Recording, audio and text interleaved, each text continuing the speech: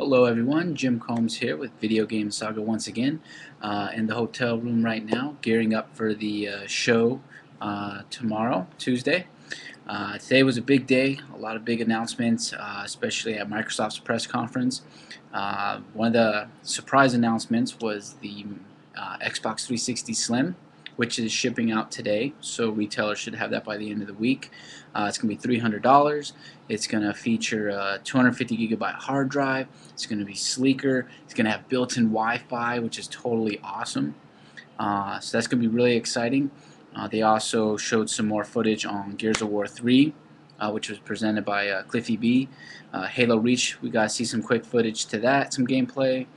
Fable 3, the big titles like that were shown.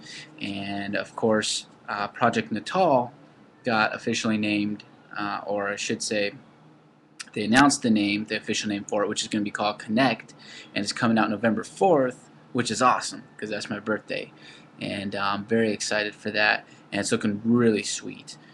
They were demoing a Star Wars game where you like simulate the lightsaber, and it looked really sweet, and you're going up against Darth Vader, so that's going to be really exciting. Ubisoft's press conference.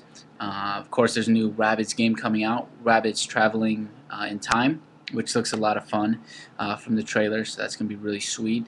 They also announced a laser tag game, which looked pretty intuitive, where you strap on like the laser tag gear and you can like run around the house, shoot each other, and play laser tag. And then the game itself is monitoring your stats and your points and stuff. So that's pretty cool how that all works together.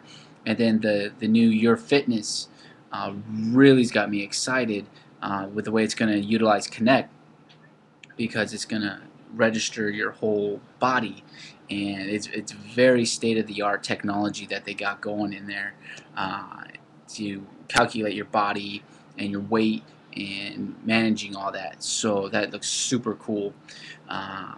EA's press conference was today as well. I've been so crazy busy today with getting into LA. I haven't had a chance to really see what EA has going on with their press conference, but I'll check it out and get back to you guys on their press conference.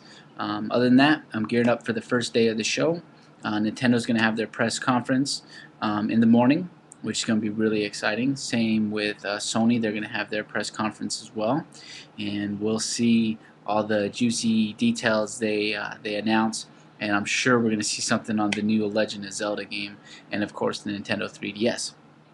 And I'll be reporting from the show floor as often as I can in between playing all those games. So yeah, guys, it's been a lot of fun. Exhausted. It's been a crazy day. So even hardcore gamers got a nap and get some sleep. So that's what I'm going to do, and I'll be talking to you guys later.